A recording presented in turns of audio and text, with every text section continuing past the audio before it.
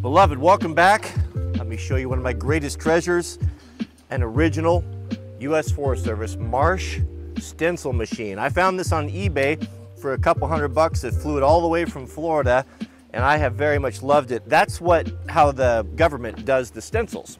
You've got these stencil boards right here. This particular one I think is 3/4 inch. This is 1/2 inch, but you can see how we stenciled the original case. So today, we're going to finish up our 2 kerosene boxes by painting them a beautiful blue color and creating the official stencil for the deal. Goodness, this gives me the fizz. So a stencil machine has a whole bunch of dies, and these are all the characters that we have access to. You simply turn the wheel to the number or the letter or the character that you want, and then ka-chunk this big blue handle, and it advances it and punches through. So the cards are special. They're made from I don't know, kind of that water resistant material so that they don't fall apart with the paint. And then we'll use a die gun, a die roller, to put the stencil on. We're going to do 3 lines on the kerosene, just like the original government issue one did. And we have these little indexing marks here where we can kind of start at. It doesn't have to be centered. We've got more card than we have letters. Then you drop this, and now we start punching. Start with K. Do I know how to spell kerosene? K.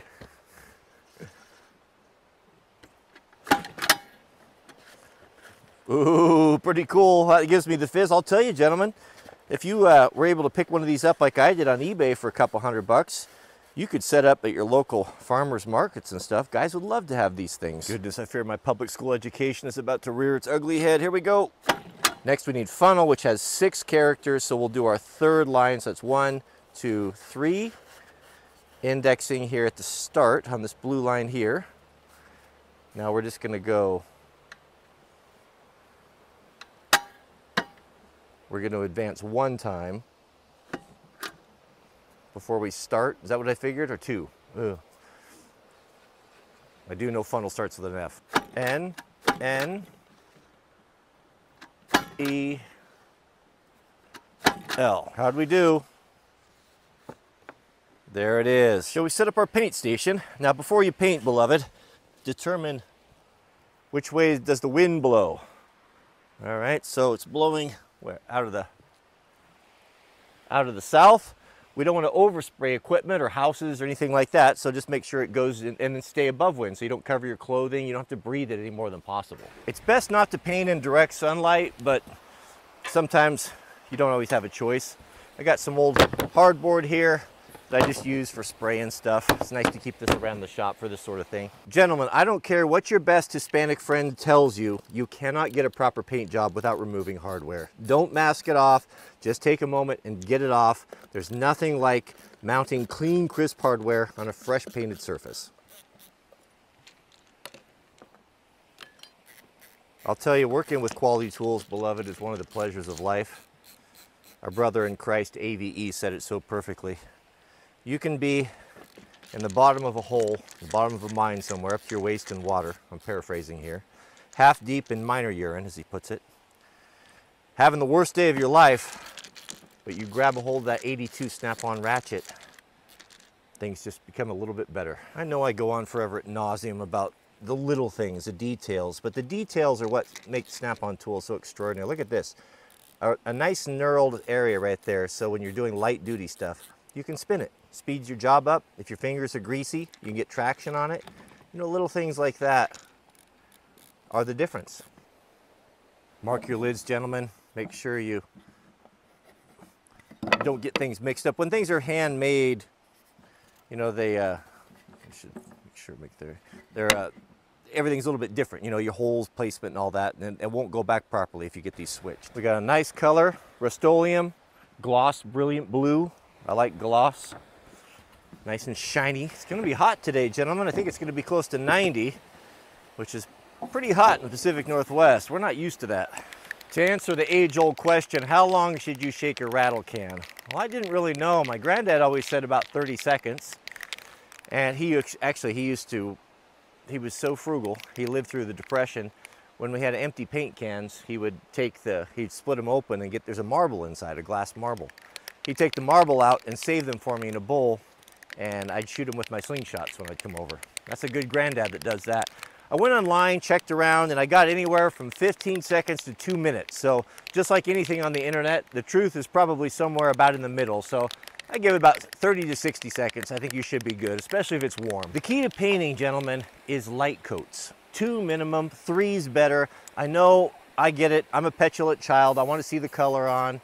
I want to see it all quickly, but I'll back up a little bit. Not spreading very evenly, but you're better off to be a little bit more patient and come back. It'll dry so much quicker. Nice applicator too. Boy, these applicators are getting good. That blue paint drifting right under my digger. It'll be dry before it gets there. While that paint dries, I'll pick out rocks out of the ground. Every time I step on one, it hurts my feet. Maybe in 50 years, I'll have half of them gone.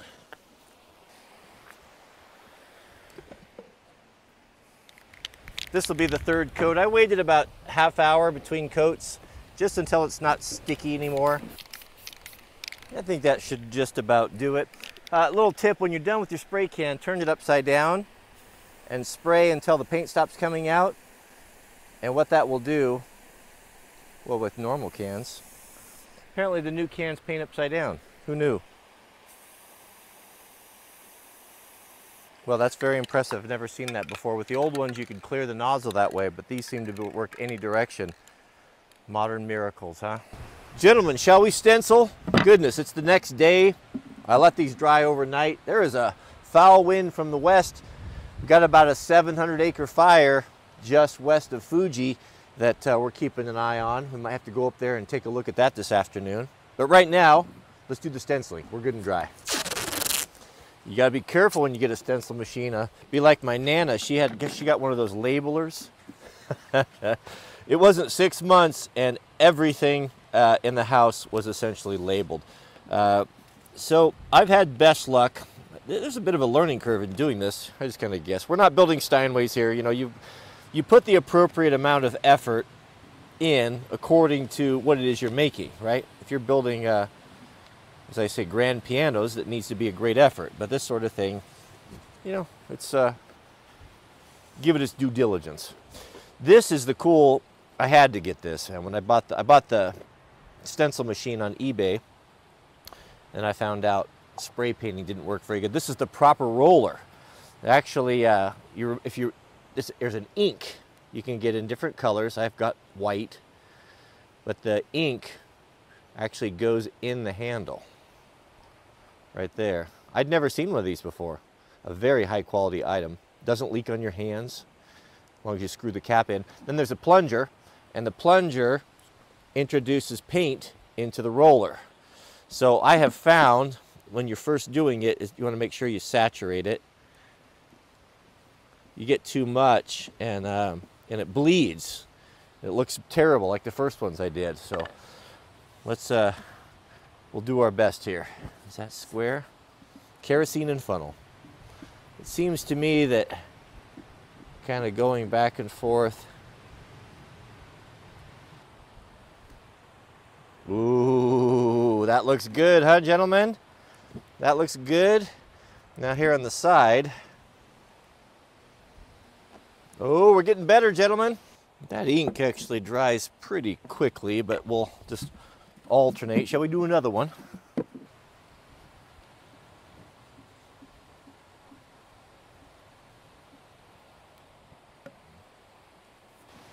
This ponderosa pine is trying to brain me. It keeps dropping sticks and big cones on me. Should we do our hardware? Boy, it's always worth it. Always worth it to take the hardware off when you paint. You try to mask that stuff, it's not very skookum. What's also cool about this roller is it came with this cup. I've had this sit for 6 months and it doesn't go dry. It's pretty amazing.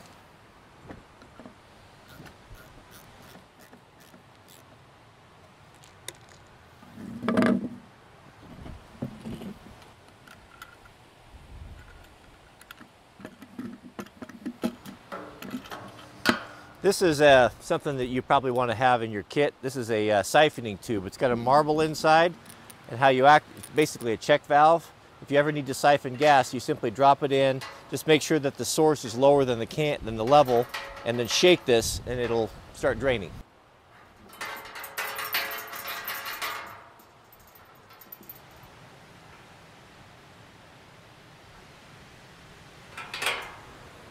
Oh, of course, we must spill. It's just my cross to bear. I don't know. I cannot handle or deal with any sort of petroleum products without spilling at least 3% of it on every transfer. Excellent. And of course, we'll do it up just like the original Forest Service one. It had a cleaning towel and a funnel in it. We can't get those copper ones anymore, but these are this is the new Coleman version. So each one will get its funnel. It just fits in there just nicely. And then we'll cut up a rag here. It's a tough old rag. Properly made. Good grief.